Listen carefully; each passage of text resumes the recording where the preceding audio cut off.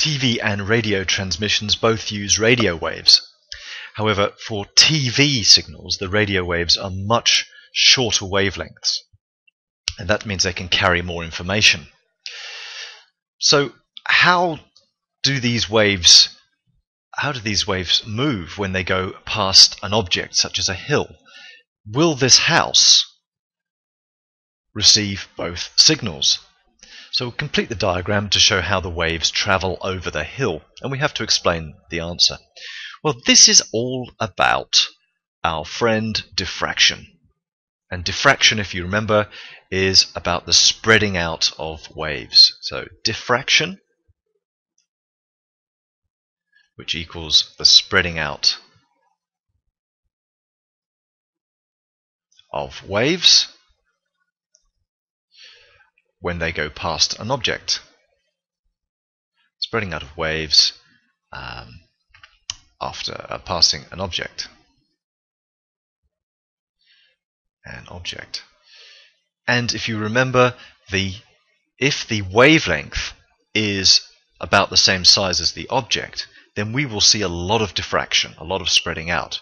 So here, our radio waves in red are a much longer wavelength from peak to peak than our television transmissions, which is there. And so the radio waves wavelength is closer to the size of the hill than the television waves, and so they're going to spread out much more. So it would look something like this. So we'll probably get some spreading out like this, and trying to keep the same wavelength, of course.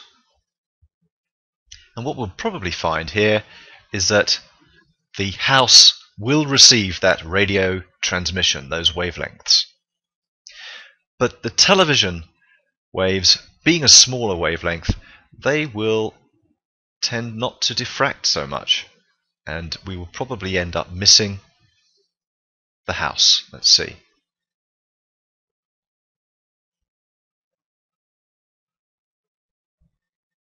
Yeah, we'll get something like that. Now, I haven't drawn that brilliantly, but you can see that they diffract less, and we will miss the house. That's why houses that live in valleys often cannot receive television, but they can receive radio wave transmissions. So our explanation is diffraction is the spreading out of waves passing an object. The closer the wavelength is to the size of the object, e.g. hill, the more diffraction occurs. So here we will get a radio signal received, but not television. But television signal is not received.